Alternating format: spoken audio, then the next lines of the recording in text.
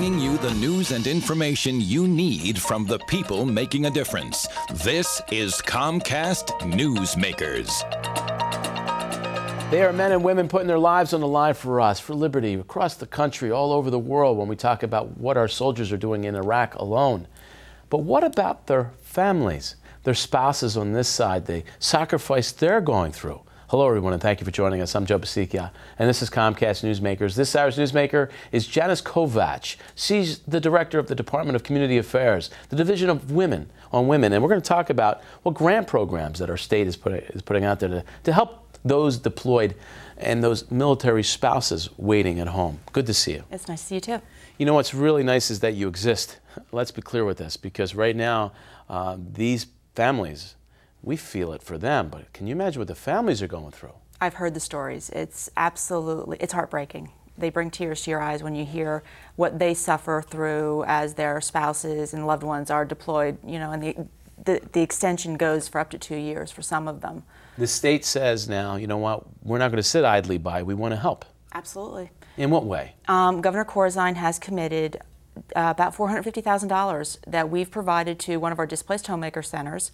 And what they're doing is they're reaching out to all of the bases and letting the families know that we have this program. It's for emergency assistance. It's to cover household bills, mortgages, emergency car repairs, child care. We've had medical bills that we've covered. The grant's up to $2,500, and it's been amazing the response that we've gotten from the military in helping us, and then making sure that the families get to us that really need the help. These public servants, of course, the soldiers themselves, putting their lives on the line, and their families are very independent in many ways. They are public servants for all of us. Mm-hmm. Suppose they are not so anxious to knock on the door for help. What would you say to them, especially if they're struggling?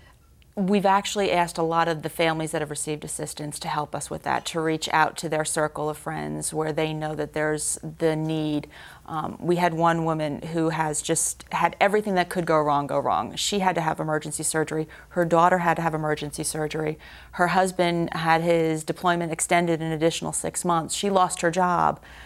She was afraid to ask for help because a lot of times in these families they don't. But the person that we have running the program is phenomenal. She's a military spouse herself, and she understands, and she's reached out to them and really made the effort to help them understand that this is okay to ask for this kind of help. Where do they go for the help? The program is run through our center in Burlington, but if they contact us at the division, we can absolutely get them over to Fawn. This is a great opportunity for us to talk about the website that's on the screen, by the way, and, mm-hmm. and you guys are busy. We are. You're meeting many needs. You encourage people to go to that website, don't you? Yes, because there's a number of programs that are out there. It's not just this particular program, but they may find other programs that we offer that could be of assistance to them as well. Phone number as well. Yes. Okay, so the phone number, you can go there, and that'll also include in future topics we'll do about hotlines and different things like that. But how can also folks become involved? I know it's great to think that our state is doing this, and we would hope that our state can be able to do this. Mm-hmm. But what about the typical common Joe? How can we get involved? Anyone that wants to get involved and volunteer, absolutely contact us. We have had some private donations to assist some of the military families because unfortunately this money does have some income eligibility requirements, and most of the families do meet it. But for those that haven't been able to, we've had private donations to assist them with their emergency needs. We are in a difficult time financially in our state, and we're looking at a state budget next year that's going to be, it's going to be they're calling it the storm on its way. How important is it, though, that we still say, you know what, we put money behind this?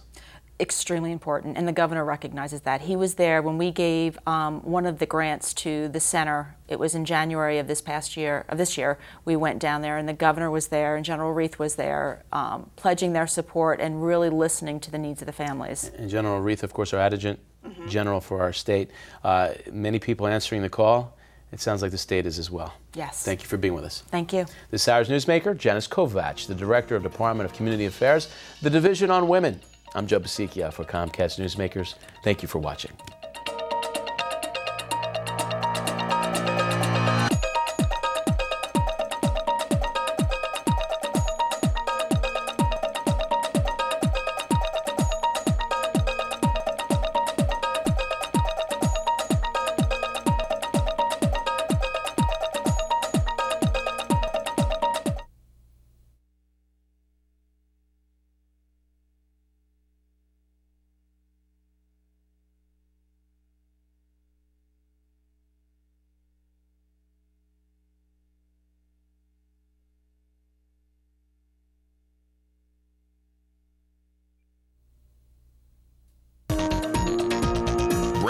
the news and information you need from the people making a difference.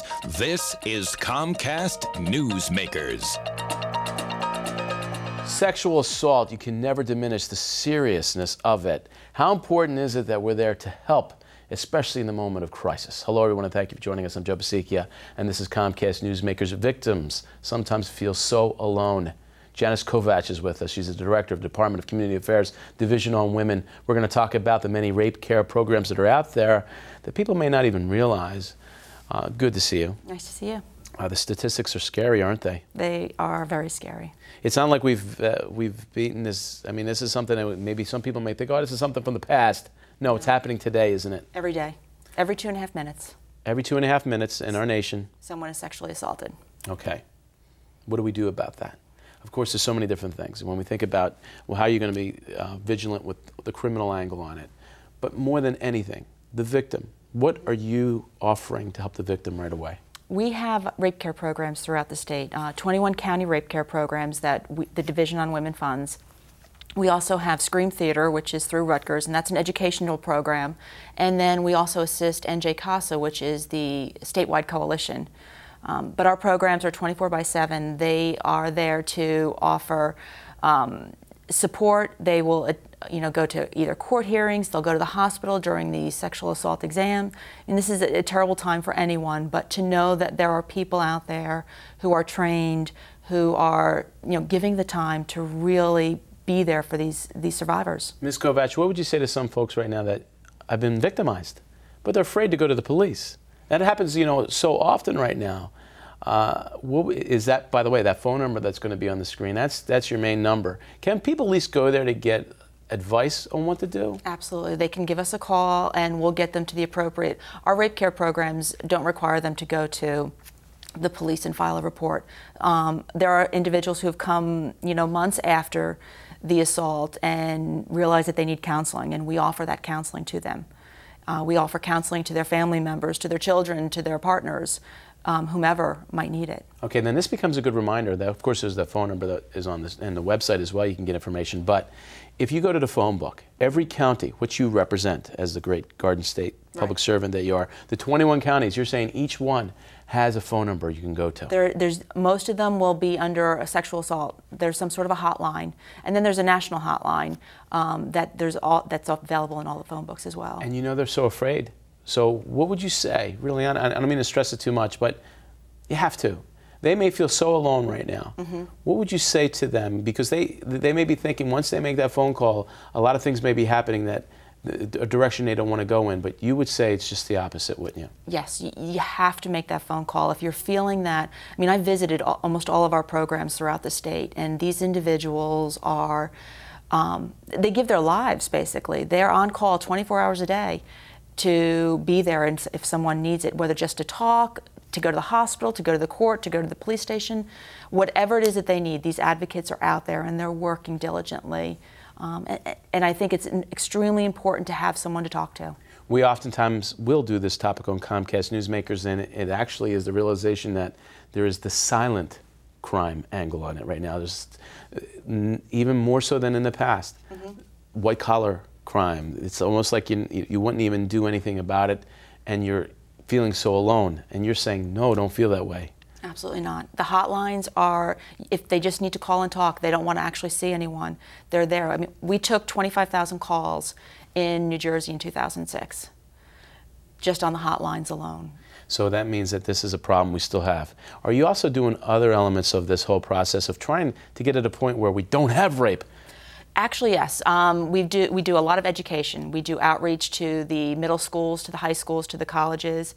And part of our program is primary prevention. We're looking to try and determine what's the factor that causes the perpetrator to commit the act of violence, and how do we educate people so that it stops before it even happens, and we're not just dealing with the aftermath of the assault. Thanks for being with us. Thank you. This hour's newsmaker has been Janice Kovach, the Director of Department of Community Affairs, the Division on Women. I'm Joe Basikia for Comcast Newsmakers. Thank you for watching.